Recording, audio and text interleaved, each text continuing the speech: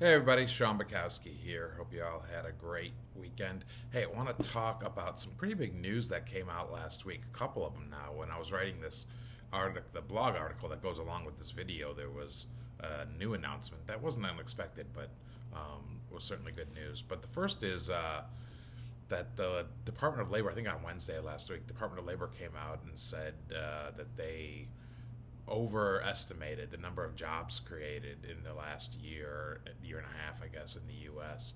by 818,000 jobs. And they figured this out.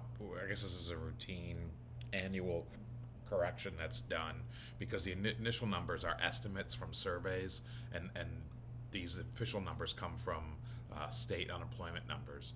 And so the estimates were significantly higher. The huge correction of 818,000 less jobs, or fewer jobs, were created than were originally stated, which means basically the economy isn't doing nearly as well as we thought. And my initial thought, because we're real estate folks, is okay, so how is this going to affect the Fed? Are they going to see this and lower rates? And let's get this thing cooking again. And as I was writing that article, Chairman Powell had a speech, and he came out and said basically it's time to lower rates. So it looks like the good news is that in September the Fed will be lowering rates. They haven't said how much, but obviously this is good news for all of us in the real estate game.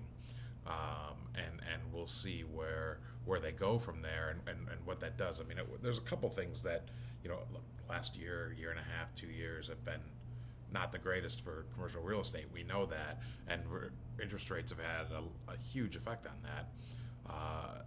And so with the lowering of the rates, and a lot of people I talk to just seem to want to have the assurances and the confidence of where we're going based on the election. So I'm not sure it matters who's elected as much as just having that sort of understanding of who the president will be and who the administration will be.